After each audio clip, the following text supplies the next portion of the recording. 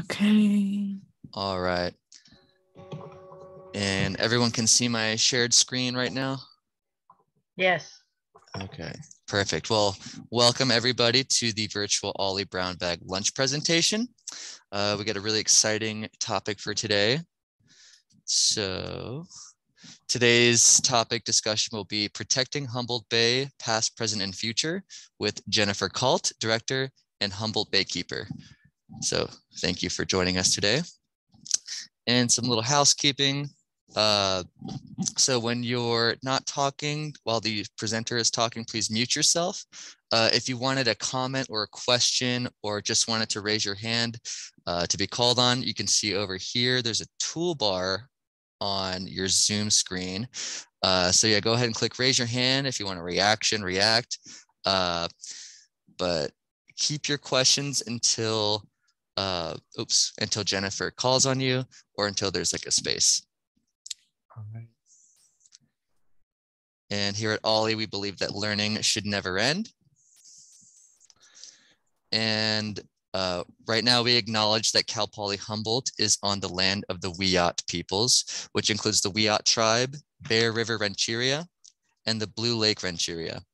Arcata is known as Gudini, meaning over in the woods or among the redwoods. Wiyot peoples continue to remain in relationship to these lands through ceremony, culture, and stewardship. Knowing the history of this area is important, and we value lifelong learning. Real quick about membership, we wanted to thank everybody who's joining us this summer. OLLI is a membership-based program, and membership runs from July 1st through June 30th. Membership must be renewed each year for student to remain active. Primary membership for people 50 and better is $35 annually.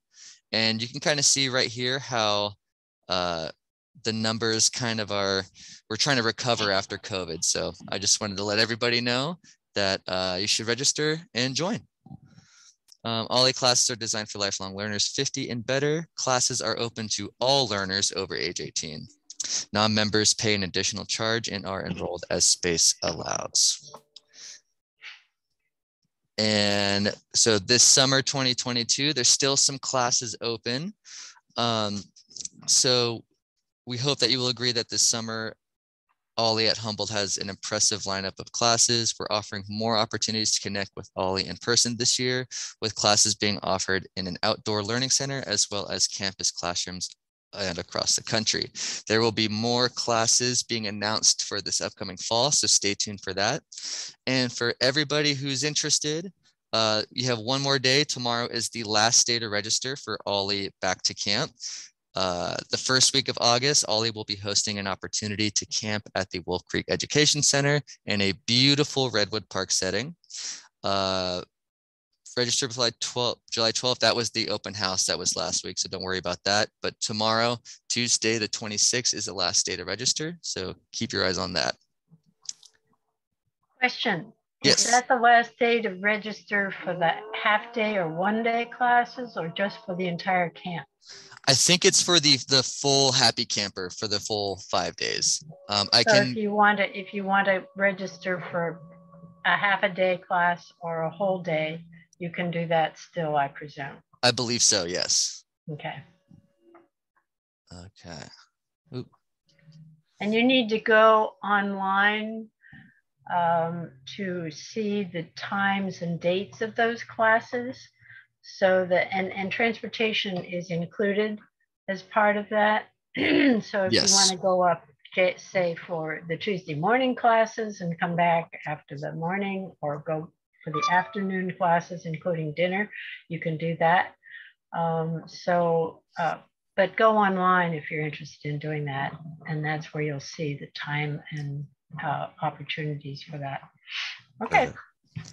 And on that note, there's deadlines for classes. So we encourage students to sign up for classes as soon as possible, but not later than 3 days before the class begins its start date. Classes with a low enrollment are at risk of being canceled, and early enrollment helps faculty prepare for the courses. Registration forms are accepted and processed until 4 p.m. during OLLI business hours. And we wanted to thank everybody, all you friends of OLLI out there. Our program would not be possible without your wonderful support. And a little quick announcement, library is now open for OLLI members. When coming on Cal Poly Humboldt campus, you may be asked to show your student ID card. Essentially, what it comes down to, if you are an OLLI member and are enrolled, you have the same permissions and access to the Cal Poly Humboldt library as regular fully enrolled students. So that's a cool little thing we got going on. Oops. And if you wanted to have or enroll in a scholarship for OLLI classes, a lot of those are covered, made possible because of the generosity of the friends at OLLI. So once again, thank you, friends of OLLI. All OLLI members are eligible to apply for scholarship funds. And if you want to apply, OLLI members may submit an OLLI scholarship request form, which is found on our website. Scholarships may only apply to course fees and not to OLLI membership, so just for the classes. And based on financial need, and they're limited to scholarships per term. And thank you to all the OLLI volunteers. We really appreciate all your support, and our operations here would not be possible without that wonderful support. So thank you to all the OLLI volunteers. And I'm going to turn it over to Jane, who is going to announce and bring up our presenter. And I'm delighted to welcome you all today. And we are privileged to have Jennifer Kalt here today, who's director of Humboldt Baykeeper, which is a nonprofit organization that works to protect Humboldt Bay's water quality and habitat for human health, as well as wildlife, and of course, our oysters. From 2001 to 2010, she worked on behalf of California Indian Basketweavers to protect native plants and drinking water supplies from forestry herbicides, which combined her passion for conservation with environmental justice issues. She is also a member of the Humboldt Sea Level Rise Institute and a lecturer at Cal Poly Humboldt's Department of Environmental Science and Management. Welcome, Jennifer, and we're looking forward to your talk. Thanks, Jane, and thank you everybody for coming. I see a lot of people I know, including, I see Aldron Laird is here, and my old neighbor, Claudia. Hi, Claudia. So I do want to say before I get started that if you have a question, feel free to just unmute yourself, because I'll never be able to see hands up with this many people here. I have about a half-hour presentation with slides, and then figured I'd leave the rest of the time for discussion, questions, whatever people want to talk about, because I just wasn't sure what everyone would be most interested in, okay? But feel free to ask questions as I go on. I'll share my screen. And not that, but this. I need to get on present view, but my Zoom thing is in the way here. Hold on. Okay, there we go. All right, so my name's Jen. I'm the director of Humboldt Baykeeper, and I have been with the organization for many, many years, since the very beginning as a consultant, but I've been the director since 2014. So I thought I would start off just giving you a little bit of an overview of what Humboldt Baykeeper does. Our mission is to protect Humboldt Bay, and our mission includes not just protecting the bay for environmental health, but also human health, because so many people rely on the bay for fishing, for harvesting oysters and clams and other critters to eat, but also for swimming and recreation. And it's a really important part of not only our economy in the Humboldt Bay area, but the culture of the Humboldt Bay area. There's so many people who live within sight of Humboldt Bay that it's, you know, it's one of the most important features of our community. Diane Ryerson's here. So our program areas basically focus on bay tours, getting people out on the water, water quality. So we do a lot of sampling for stormwater pollution and that sort of thing. And then we also focus a lot on toxics. And this is a lot of what I'll talk about today is the Toxics Initiative, our current work around contaminated sites and sea level rise around Humboldt Bay. I want to talk a little bit about our Bay Tours program, because these are not public tours anymore. Many of you may know we used to have lots of public tours, but what we do now is we focus entirely on underserved groups. And so we get grant money to offer free tours for people with the Maticat and also the Humboldt Bay Aquatic Center, which is thankfully back in action since a little COVID hiatus. And so it's great because we can get people kayaking on the bay who've never been on the water before. And, we started doing this in part because we had so many people who would come to our coastal cleanups and say, I've lived here my whole life and I've never kayaked on Humboldt Bay before. So it's just not that accessible to a lot of people. And then when they get out on the bay, they realize it's actually very accessible. If you want to rent kayaks from the Humboldt Bay Aquatic Center by the hour, you can do that. So we do coastal cleanups twice a year, typically. We have had a little hiatus on that because of COVID, of course, but we work with the Wiyot tribe to clean up trash that washes up on Indian Island, or now it is called Tulawat Island or Tulawat. Oftentimes that stuff is all blowing off the Samoa bridges as well, but it's a great way to get people out on the water and also do some good for the environment and explore a part of the bay that very few people have a chance to explore. Tulawat is really incredible. We have done testing of mercury levels in fish, and we have this guideline that is really helpful. It's on our website. It's really helpful because there are a lot of fish and shellfish in our region that are very low in mercury. And so you'll see here, for example, Chinook salmon is safe for women and children to eat 5 to 7 servings a week, which is UROC subsistence level consumption. And then down here, you'll see the highest mercury levels are fish to avoid. So this is really important for women of childbearing age, that's women under 45 approximately, and children, because of the detrimental effects of mercury on children and fetuses. So check that out. If you eat a lot of fish or know people who do, it's really helpful because it's a local guideline, not generalized for the rest of the country. A lot of what we work on is bacteria pollution, and you may have heard in the news recently, Moonstone Beach was designated the 6th most polluted beach in California. And this beach report card comes out every year, and it's based entirely on bacteria pollution. And so this is fecal bacteria that we've been studying using genetic analyses for quite a few years. And these are cows up on the Little River, and they are the primary source of the bacteria pollution at Moonstone Beach. And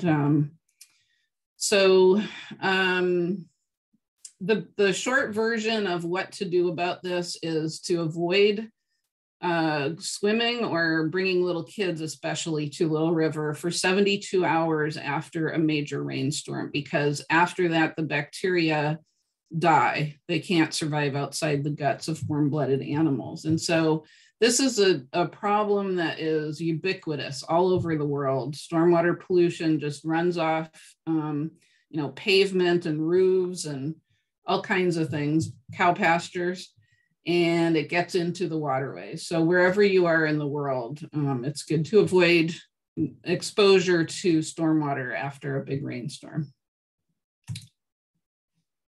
And then a lot of our work is focused on contaminated sites, which I'll talk about later in more detail, but basically there are a lot of low-lying contaminated sites from the industrial past. Some of them are current, lumber mills that are still operating, but many of them were built long ago on wetland fill. And so they are very low lying. And as you can see here in this image, this is one of our mapping projects where We have the various known contaminated sites near the Arcata Marsh. This is Butcher's Slough, the mouth of Butcher's Slough here.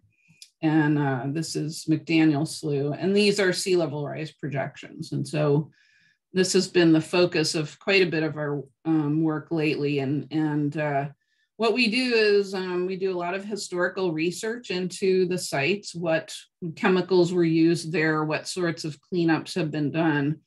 And then we also watchdog development. So any kind of development that is proposed for one of these contaminated sites, if there's going to be ground disturbance, we comment on those plans to make sure that people aren't unknowingly remobilizing contamination, because that can happen.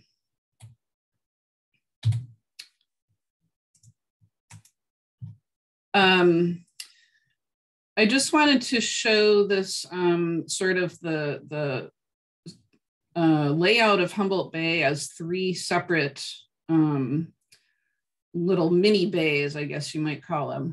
People call North Bay Arcata Bay, and this is you know, what a lot of us in Arcata are used to seeing and walking around, and it's, you know, lots of beautiful views, lots of protected space. And then Entrance Bay in Eureka is where there's a lot more heavy industry. And then South Bay is mostly National Wildlife Refuge.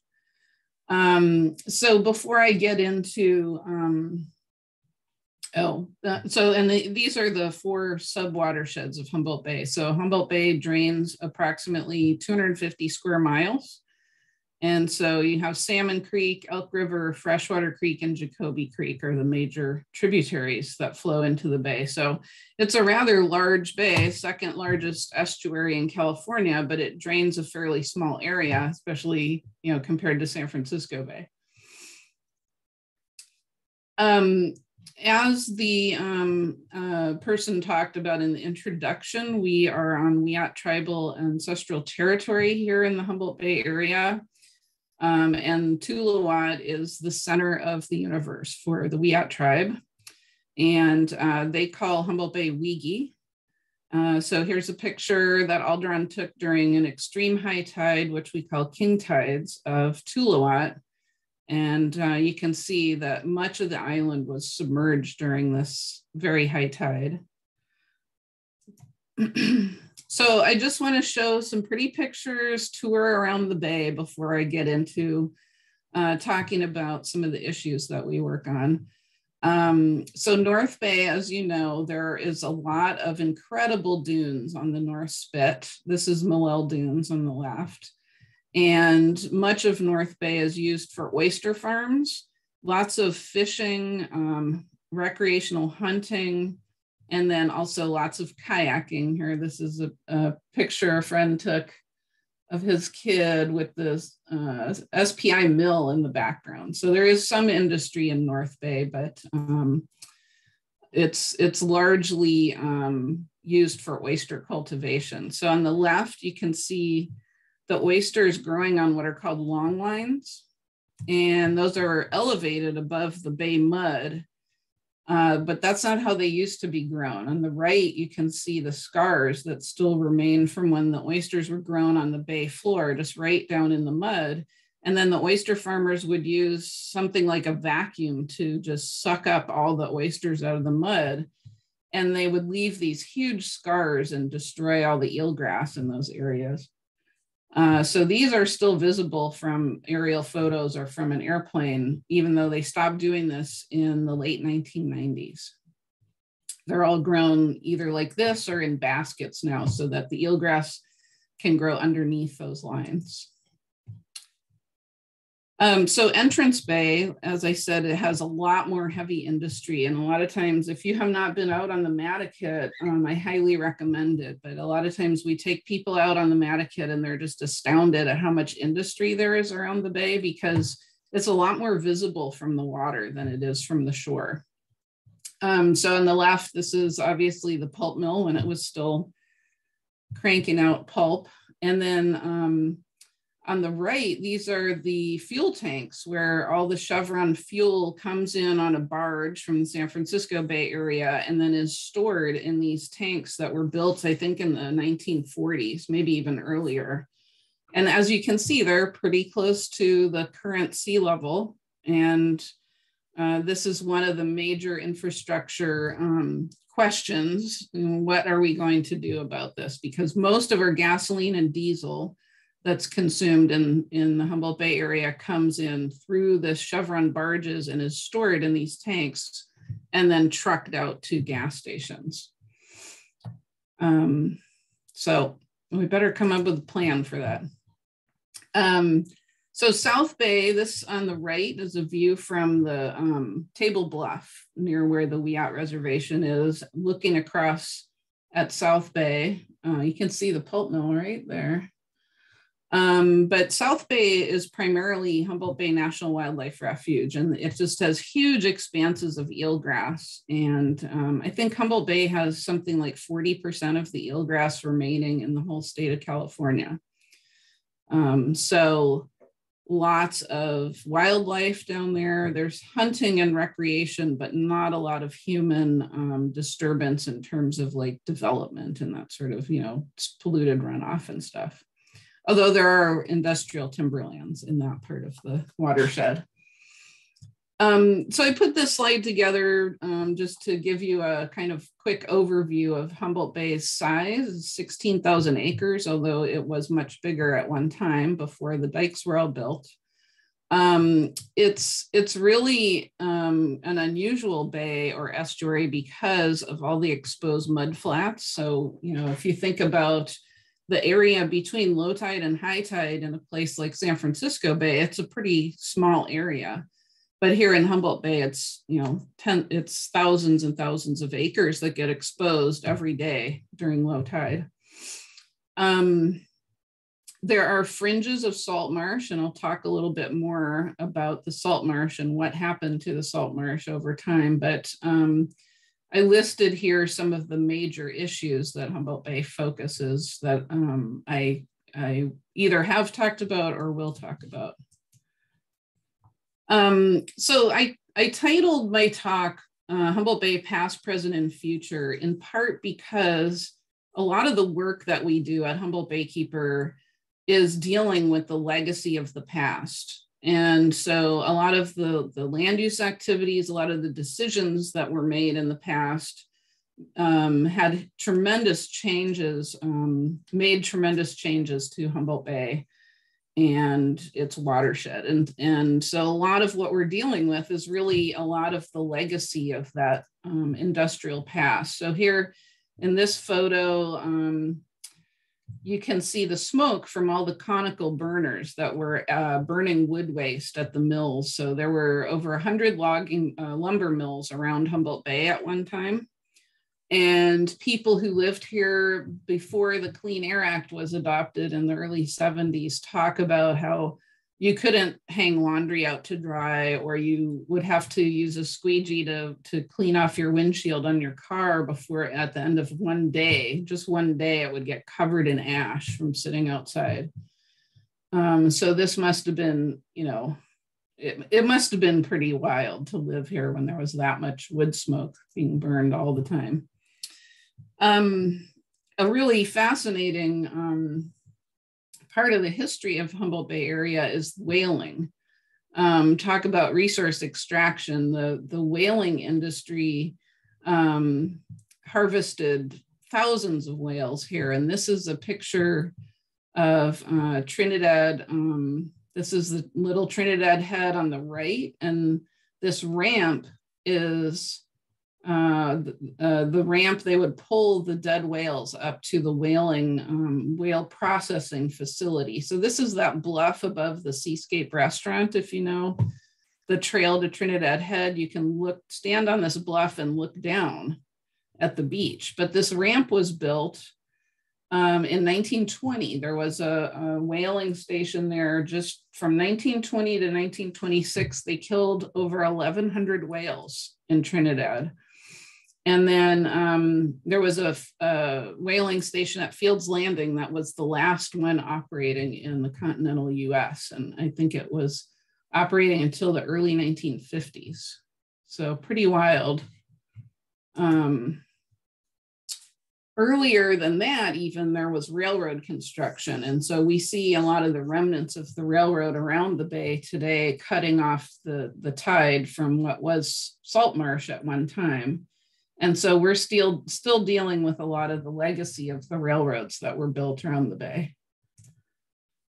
The one major change that I want to talk about more in depth is the dike and levee construction around Humboldt Bay, because that has led to so much of the area being vulnerable to sea level rise. So, you know, in the 19th century, basically, all these earthen dikes were built around the bay out of bay mud. And in some cases, they're eroding because they're not really being maintained. But the idea was to cut off the tidal influence from these areas behind the dikes and turn them into pastures. So what that did was it eliminated about 90% of the salt marshes around Humboldt Bay. So this is a map showing the original extent in tan. There were originally 9,000 acres of salt marsh around Humboldt Bay, and today there's only about 900 acres. So the salt marshes, you know, they're not only are they a really important habitat for all kinds of flora and fauna, but they also filter a lot of runoff to the bay. And so restoring a lot of that habitat has been the focus of really big projects like the McDaniel Slough project in Arcata, and the city of Eureka is doing one at the Elk River Estuary right now. They're just launching that project this summer. So here's some pictures of restored salt marsh on the left with Humboldt Bay owl's clover, the amazing fluorescent pink flowers that grow in the salt marsh. And then on the right, this is near Lanfear Dunes. They're really incredible, beautiful places, but unfortunately, people in the past viewed them as wastelands to quote unquote reclaim. And so what they did is they converted a lot of these areas into farmland. Apparently the wheat harvest that's happening in this picture wasn't, I don't know when people stopped growing wheat and potatoes around Humboldt Bay, but they seem to have tried that for a while, and then cattle became the dominant use of these agricultural or farmed wetlands. But, you know, before the dikes, these would have all been salt marshes. And so what you see if you're out on top of some of these dikes, these are two great photos that Alderon took that were in a North Coast Journal article. In this one on the left, you can see that the diked and drained pastures on the right are lower in elevation than the water level on the left. And so what happens is if those dikes breach, all that water just rushes in and floods those farm fields. So that happens sometimes and will be happening probably increasingly as sea level rises. So about 10 years ago, we launched the King Tides Photo Initiative to get people to be thinking about what sea level rise will mean for our region, because the highest tides of the year are about a foot higher than the average high tide. And so, you know, this might be what an average high tide looks like with 1 foot of sea level rise. So when we started doing this, there was this little tiny hole in the railroad dike here by Braycut. If you know where that is, you can see this. It's a pretty big hole under the railroad now because that railroad dike is not being maintained. So on the left was in 2015, and on the right was just 5 years later. You can see the water is coming pretty close to the roadway on the Highway 101 corridor. So this is an area that's really vulnerable to sea level rise, and all that's really protecting the highway right now is this old railroad dike that isn't being maintained. although hopefully this will be the Humboldt Bay Trail next year, and there will be no more hole in the dike there. So a lot of Alderon's work has focused on these diked former tide lands that are at risk from sea level rise, and all the different infrastructure, the roads, the sewer plants and sewer transmission lines, all the things that are at risk as sea level rises. And we really need to plan for what to do about all that public infrastructure. You can see in this image, the Arcata wastewater treatment plant is very vulnerable. So is the Eureka wastewater treatment plant. And so, these things take years and years to plan. And so we need to start planning to relocate these, but it's difficult, expensive, controversial. And so, it's been slow going. It's fair to say. Anybody have any questions before I keep going?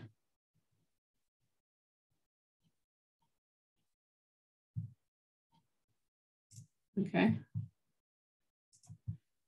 So back to the contaminated sites. This has been a major focus for Humboldt Baykeeper since the organization was founded in 2004. And the main contamination that we focus on is dioxins. And the dioxins are from a wood preservative called pentachlorophenol that was banned in the 1980s because of the dioxin content in the preservatives. So dioxins are very toxic, very long-lived chemicals. They're a whole bunch of different kinds of dioxins, but they are the same compounds that are in Agent Orange that has caused so many health problems in people in South Asia from aerial spraying of Agent Orange. In the Humboldt Bay area, they were used at these mill sites, and they're still present in a lot of these low-lying areas, which were built on top of wetlands. So they're in wetland fill and very vulnerable to rising sea level. So a lot of what we do is research these sites, and this is a site in Blue Lake. You can see on the left in 1951, this was a lumber mill. The railroad track is this sort of curved arc here that you can see in the image here as like a strip of forest. But in the image, you can see this lumber mill. Here's the conical burner, and they were using pentachlorophenol here. And in this image, you can't see anything remaining except maybe the outline of the foundations of some of those buildings. So we discovered that a cannabis entrepreneur had bought this property and was planning on building a factory to extract cannabis oil. And a lot of people figure, well, it's an industrial site, so why not? But the problem here is it's right next to the Mad River and Hall Creek, which is a coho-bearing stream. And it's just upriver from our drinking water supplies. And so the idea of getting in here and stirring all the soil up without identifying the extent of contamination and cleaning it up is really concerning for the river and for our drinking water resources and all the other critters that rely on the river. So a lot of what we do is comment on these sorts of plans and insist on characterizing and cleaning up those sites. Was that plan stopped? It's in limbo right now because the owners have entered into an agreement with the State Department of Toxic Substance Control to sample and hopefully clean up the contamination. So yeah, it was a good thing that it didn't go forward because of this site, and the McNamara and Peep site, which is across the street, had a huge spill of penta in 1968 that killed 10,000 steelhead in the Mad River just in 1 week. And so we know that this area is probably very contaminated, but those buildings were all removed in the 1970s and, you know, out of sight, out of mind. Everybody forgets. Yeah. We do have a question from Kate Hitt about if the bay was always so shallow, or if it got more shallow because they were taking mud from it to create the dikes. Or I don't know the answer to that. Deeper, if it got deeper because of taking mud to build the dikes. I don't know the answer to that, but I do know that a lot of sediment has run off into the bay from the timberlands, you know, over the past century or so. And I don't know, has anyone else heard that the bay used to be deeper before all this heavy industry? And maybe Alderon has heard about that. I have not. There used to be navigation channels that came all the way up to Arcata.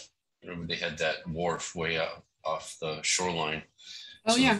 Boats had to be able to get all the way there, and they had barges that would come from Jacoby Creek all the way up to that reach. I don't know if those navigation channels are actually shallower than what they were in the 1800s and early 1900s when they were used, though, but I don't think it's changed much. I don't think there's been a huge influx in sediment. We've always looked at the pasture lands and wondered how on earth, where they got all the dirt to fill those. Or is that just what was the bottom of the bay at one point? Yeah, that was where the salt marsh was, and all the salt marsh vegetation died, and the ground compacted, and they just plowed it up and started raising crops on it. No. So they didn't bring in fill from anywhere? No. No. There are a few exceptions, like where the California Redwood Company mill is here. That was basically dredge material and also part of a hill called Brainerd's Cut. There was a hill over here, and they just, maybe that was up here, and they dumped it in the bay at Bray Cut. So both of these are fill that was brought in from somewhere. It's really wild. There used to be a really big hill right next to the bay, and it just got carved out and dumped into the bay. A lot of work. Here's those navigational. Jen, when I was teaching high school in Arcadia in the late 60s, I guess it was, I attended a symposium on the bay. And if I remember correctly, they said that the Mad River used to empty into the North Bay. It came through the lowlands there. And now the outfall has changed, and it no longer does that. And we're considered an old bay, and we don't have the volume of water to flush it out like it used to. So over the years, it has built up, you know, the last couple of 100 years. And that's why it got shallower. And if I remember correctly, that's why Arcata lost their wharfing ability, because it filled in so much. But that's been many years ago that I attended that. So my memories may not be all that accurate. Well, that may be why this was called Mad River Slough. It seems kind of odd. I know that Mad River used to discharge into the ocean right at the end of School Road, just in the 1940s. So the mouth of that river has changed a lot, and it may change again with rising sea level. Yeah.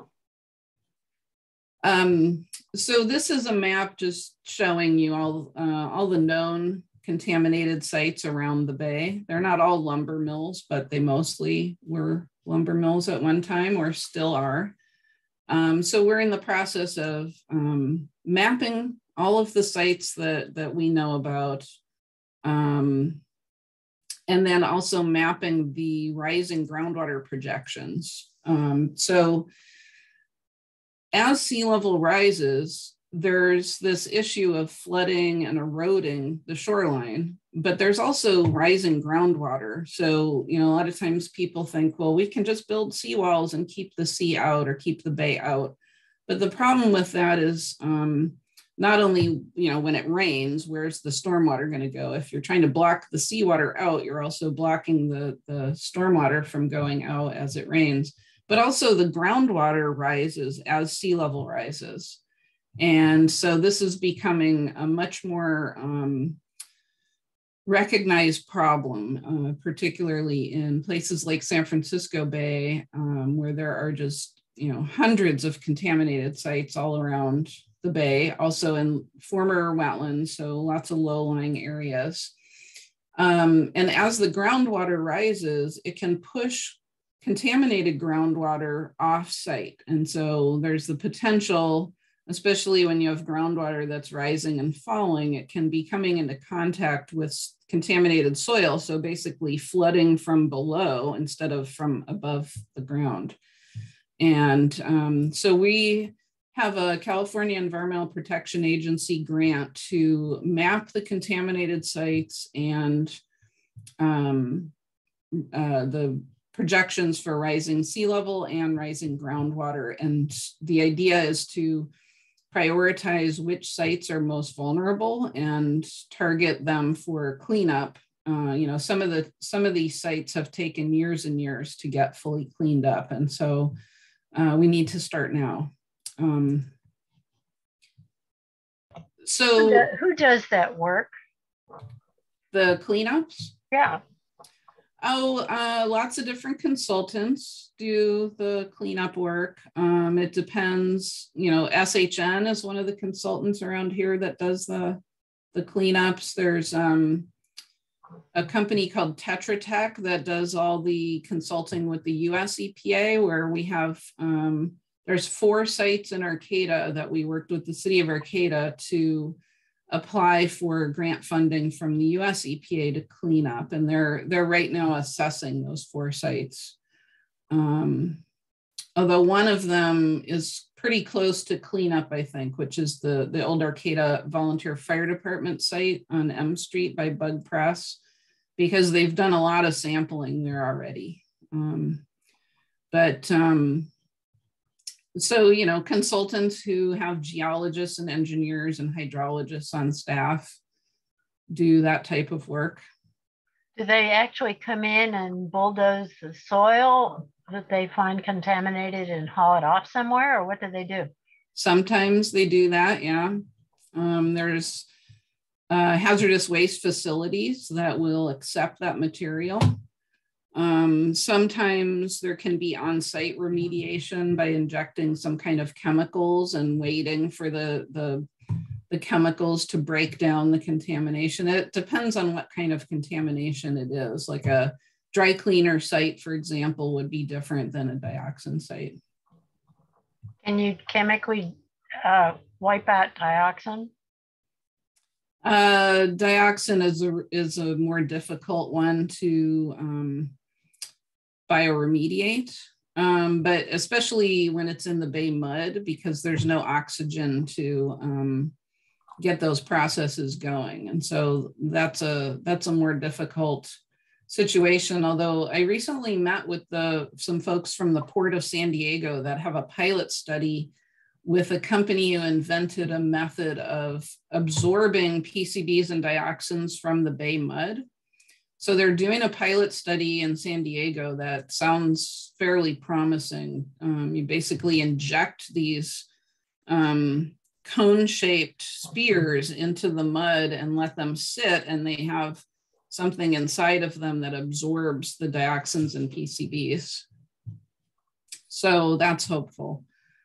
Because here you see in dark red here around the mouth of Butcher Slough and around Clop Lake and the wastewater treatment plant, this is a big dioxin hotspot where a lot of the sediment was deposited from these various mills along Jolly Giant Creek. And so, the first step is to try to clean up these sites. There's one not shown here where the cursor is. This was a lumber mill, and there was a plywood mill right where the Arcata Marsh Interpretive Center is today. So the US EPA is characterizing or sampling that area to try and determine how, where the contamination is and how best to clean it up. And then this sort of triangular shape in red, that's the Little Lake Industries property that is on South I Street. And so on up the creek. You know, they put a lot of these lumber mills in these former wetlands and riparian areas. So all that contaminated sediment has been flowing down Butcher's Slough and being deposited here over the years. So what is the one that's further up? Where is that? That's at the top of the picture? This is that one, the existing little lumber mill that's still there? This one is the Reed and Wright mill that's been partially redeveloped with housing. There's a, I don't know what it is exactly. It's like a lumber storage yard, and it's not really a lumber mill.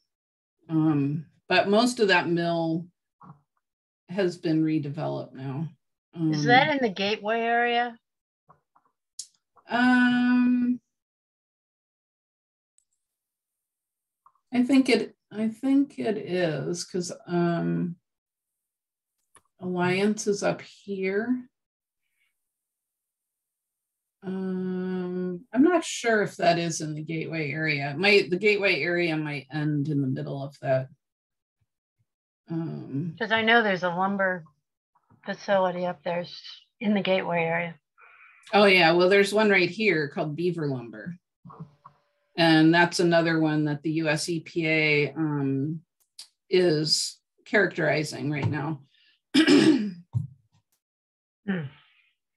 And that one is one of our biggest priorities to clean up because of the risk from sea level rise and rising groundwater. Who is actually responsible for making these projects happen? I mean, who's in charge of them? Which projects? The cleanups? The cleanups, yeah. Is it the city? Well, is it the county? Who is it? It depends on who owns the property. Oh, okay. And it depends on if what we call the responsible party, the company that was responsible for the contamination, still exists or not. A lot of them are bankrupt, and so there is no responsible party. So whoever owns the land today is generally responsible, or the state may have responsibility for it. Just like with the pulp mill, you know, the pulp mill went bankrupt and the owners left the country, and the responsibility for cleaning that site up falls to the public, to the taxpayers. So the areas around the lakes that you show toward the bottom here, what's being done with those? Do you know? The areas of contamination in the bay mud. Yeah. Nothing is being done with that right now. What we're focusing on is trying to figure out the source of dioxin up here, and not so much here, but right here. This is the volunteer fire department site. Or is it? I think that might be over here. So trying to figure out what the source is and trying to stop the source. Sure. So the last thing I wanted to talk about is the future. So we know there are a lot of really big projects. Well, not a lot. There are a few massive projects being proposed, and the biggest one that I think is going to have some major changes in the Humboldt Bay area is the offshore wind energy project. And I say it's going to have big changes make big changes to the Humboldt Bay area, because the wind terminal site in Samoa is going to be a huge change. So here on the left, you see in 1951, this was Hammond Lumber Company. So this was one of the biggest mills in the county in the 1950s and 60s. I believe it closed down sometime in the 70s, and this is what it looks like today. So this is a lot of what we deal with, is looking at these old Schuster photos that are online in the Humboldt State archive room of the library, and seeing what used to be there. And, you know, because when you look at what the site is today, it's hard to really see what areas might have been contaminated, where the different activities were going on. So the Harbor District owns this site, and it's called Redwood Marine Terminal 1. And you can see this is the dock. It's this old dilapidated dock that's falling apart. And you can see it in this image here. So right now the Harbor District is doing the characterization to try and identify, you know, the extent of contamination with the Harbor District or with the US EPA, so they can clean that site up. But then they also need to raise the elevation quite a bit because of sea level rise. Oh, this didn't come out very well in let's see if I can show you without it being too pixelated. This is an artist's rendering of the wind terminal site. So you can see really massive structures. They're taller than the pulp mill. So this will be, you know, a pretty major change on Humboldt Bay, the biggest industrial change to the bay we've seen in a long time. You see, I've gone over my target half hour here. So just lastly, I wanted to show you the Baykeeper website where you can go for more information. We have a section on the right for news, just general news related to the Bay. And then on the left, we have program areas. So we have a section on offshore wind where you can read collected stories about the offshore wind, or there's been some good news on billboards recently. The Coastal Commission restricting the number and brightness of digital signs in Eureka. And lastly, Nordic Aqua Farms, which you may know is going to be the subject of Planning Commission hearing this Thursday. So that's all I have for you. And if you have any questions, I'd be happy to. Oh, wait, I do have one more thing I wanted to show you. This is our sea level rise, interactive sea level rise projection map that we've been working on. So these are the local sea level rise projections. What's shown here is 1 meter of sea level rise with a 10-year flood event in dark blue, and then with a 100-year flood event in light blue. And we're working on making this public so that you can easily just zoom into an area and see your neighborhood, or maybe you're interested in the Gateway area. Here is the Gateway area, approximately like that. So you can see 1 meter of sea level rise. The line right here is the city limits.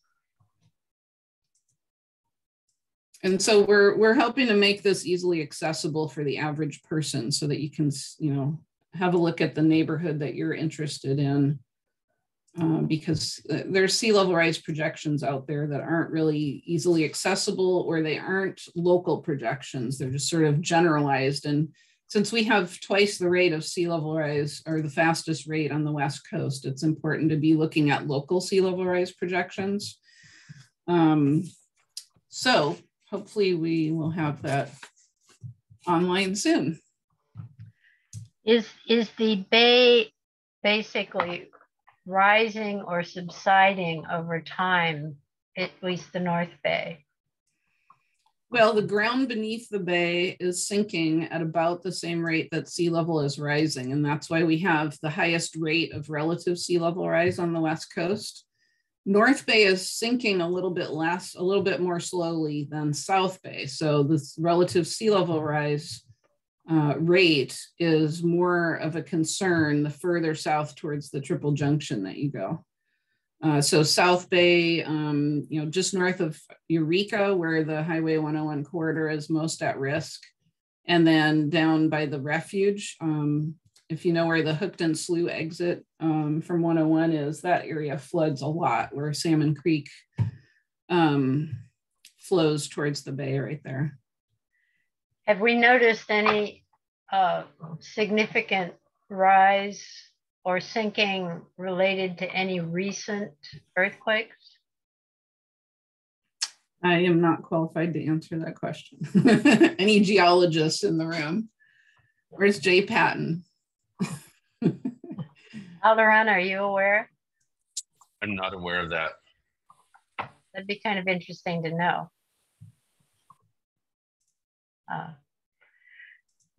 Do we have any questions in the chat? I don't see any in the chat, but if, Kate had actually asked, how can we get a hold of these contamination and sea level maps? Well, the contamination map is a work in progress. So we have a grant, like I said, from California EPA, and that will hopefully be finished at the end of next year. And then, but you can always ask me if you have any questions about specific areas. And then the sea level rise maps, they are available, but like I said, they're pretty, you know, the Humboldt County GIS online, you can access a layer that shows 1 meter of sea level rise. But we'll make this interactive map available soon, and we'll put it on our website. I just, you know, I've been talking with Jeff Anderson, the scientist who developed the projections to, you know, make sure that I have all the information on there that we should have to make it public. And it's already public, but it's just not that easy to find. Before we started the talk, we actually were talking about the effectiveness of Arcata's waste treatment system and the ponds and the remediation that's being done, or the upgrading and its adequacy.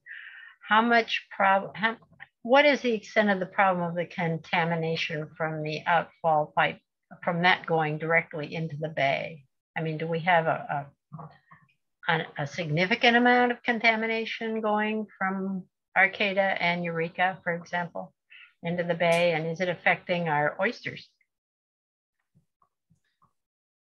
Both the wastewater treatment plants in Arcata and Eureka have significant violations of their permit terms. So that's a way of saying there is quite a bit of pollution coming from those wastewater treatment plants. They're both very old, not functioning very well. And they're both in the process of, the Arcata wastewater treatment plant has already gotten a permit from the Regional Water Board to upgrade that plant. The Coastal Commission has not approved that plan yet, but I'm told that will be at the September Coastal Commission hearing. There's a lot of concern about pumping millions of dollars of public funding into these sites that are at risk from sea level rise. So, you know, these upgrades aren't considering sea level rise. So it'll be interesting to see if the Coastal Commission, you know, my understanding is that they would prefer to see a relocation plan over time. So, you know, instead of waiting until it's an emergency, plan this out. Where are you going to relocate that plant? It's going to take decades to come up with those plans. And a lot of times if we wait for an emergency, you know, people will be scrambling to protect, you know, people's lives and property, but the environment will suffer. And so, you know, if you can just imagine a big high tide coinciding with a major storm that, you know, washes over into the sewage treatment ponds, that could be really disastrous for the bay and for the oyster industry and whatnot. So waiting till it's an emergency is a bad idea, but planning these things can be pretty difficult and very, very expensive. I mean, right now I understood that the stage 2 permit the state had stopped that activity at the moment. Is that because the Coastal Commission is still evaluating stage 1 permit? Oh, the 2 phases of the upgrade. Yeah, the 2 phases. I don't know. I'm not really sure why that is and what's going on. You know, there are so many issues. And one thing I think about a lot is how the complexity of environmental issues has just grown and grown over the past decades, and each one of these issues is so complex. It could be a full-time job just to follow the Arcata wastewater treatment upgrades. So, and I'm not an engineer, I'm a botanist by training. So wastewater treatment is not my area of expertise, to say the least.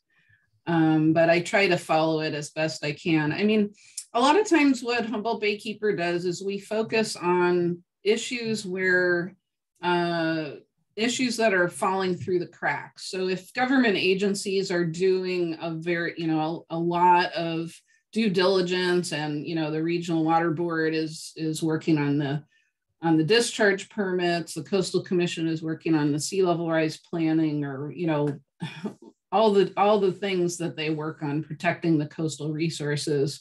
A lot of times we will focus our attention on issues like that mill in Blue Lake that wasn't getting any government agency's attention. It just slipped through the cracks. And part of it is the compartmentalization of all these different agencies. So the Regional Water Board focuses on water, and the county focuses on development, and, so on and so forth. So sometimes things do fall through the cracks in between all those, agencies that don't really overlap all the time. Any other questions?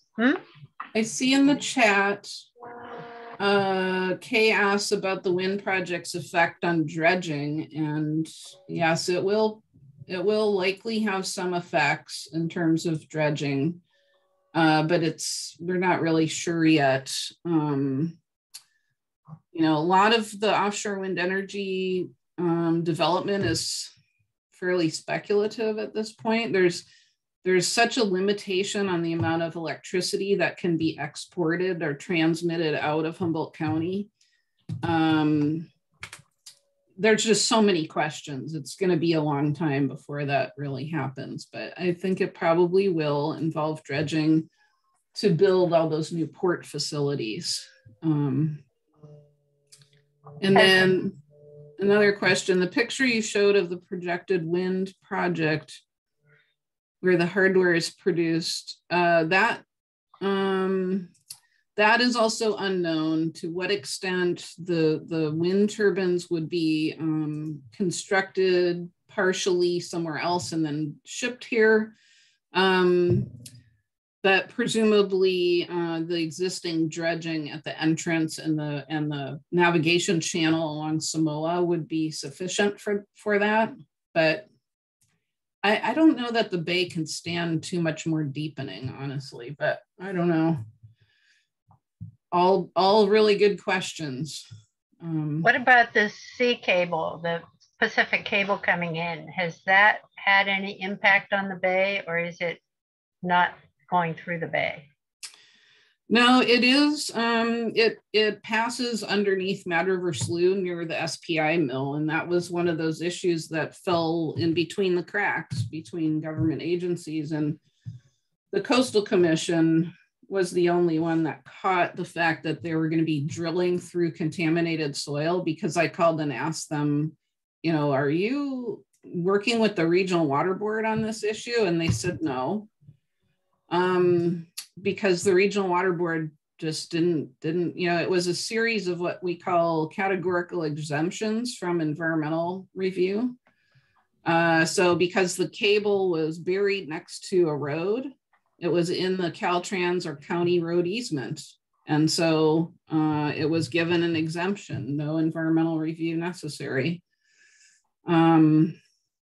So anyway, thankfully, the Coastal Commission oftentimes is the backstop on a lot of these things that won't get looked at by other agencies, or that other agencies don't want to look at in some cases. So the Coastal Commission is really oftentimes our best chance of protecting the bay and coastal resources.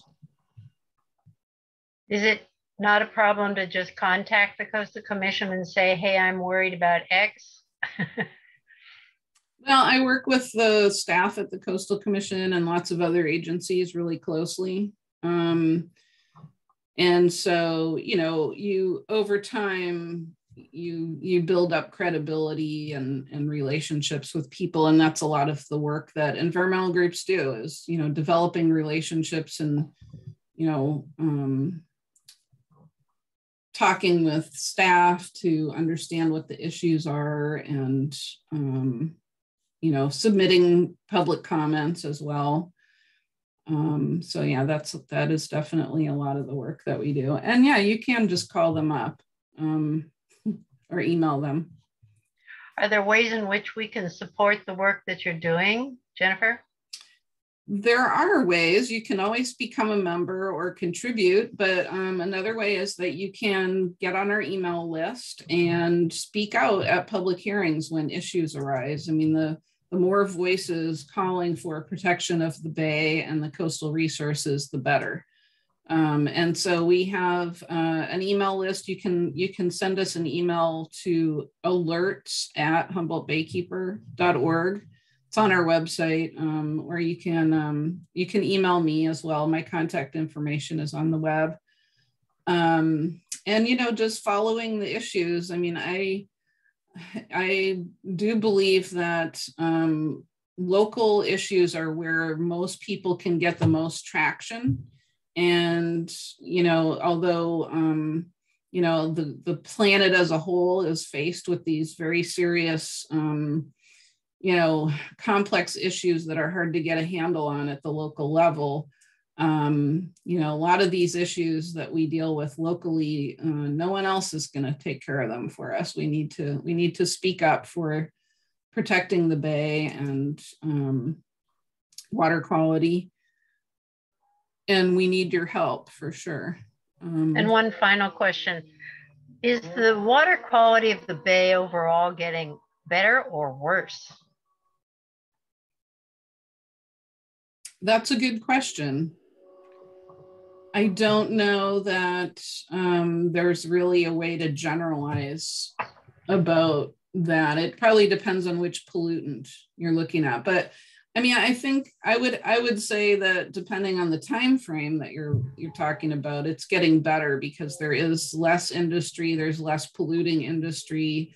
New development is required to have modern stormwater system. So instead of just letting the runoff, you know, get off your property as soon as possible into a pipe that diverts the water all into a creek, what new development does is create stormwater, they call them stormwater detention basins, so that the stormwater infiltrates into the ground slowly. And that way, all that pollution isn't running off into the creeks and the ocean and the bay. And so that's a huge improvement. And, you know, if you think about the trajectory of land uses around Humboldt Bay, we've gone from a point of doing a lot of heavy industry filling wetlands, you know, doing all kinds of damage to the environment, to an era of a lot more restoration. A lot of the really big projects in the Humboldt Bay area are restoration projects. And so certainly since, you know, the last century, or I should say 2 centuries ago, the 19th century, the water quality has probably gone through some phases of getting worse and then getting better. So I think we just don't have data on a lot of these things, like the mercury in fish. We don't know what the source is, and presumably coal-fired power plants around the world are the primary source, but we don't know of any local source for mercury. So we have no idea if that's getting better or getting worse. Mm-hmm. There's just not enough data. And unfortunately, a lot of the, you know, really big research grants are not being used in Humboldt Bay. They're being used in San Francisco Bay, Southern California, that sort of, you know, much more populated areas. So there's a lot that needs to be studied here that isn't being studied. Yeah. Well, thank you, Jennifer, ever so much for a wonderful presentation and taking all our questions. We really appreciate everything you're doing and wish you well. And if you need support on something, feel free to let us know. Thank you. And we're delighted to have you come back if there's something major that you want us to address. Thank you. Thank you so much for inviting me, and thanks everyone for coming. And feel free to contact me if you have any other questions anytime. And we will be resuming. We are taking a break until September 19th, when we'll look forward to seeing you for our fall brown bag program. Thanks so much. Have a great time. Enjoy the classes this week. And if you want to sign up for the camp, do it by tomorrow. And and the word is that you need to sign up for camp classes by tomorrow too, even if it's a half day or one day. So that's the deadline, and I guess they mean it. So we hope to see you there. Bye, everybody. Alex, do you have anything to add? Yeah. No, you gave a good closing statement there. Thank you. Bye, everybody. Take care. Have a good week. Bye. Have a great time. Have a great day. Happy to summer, right? Right.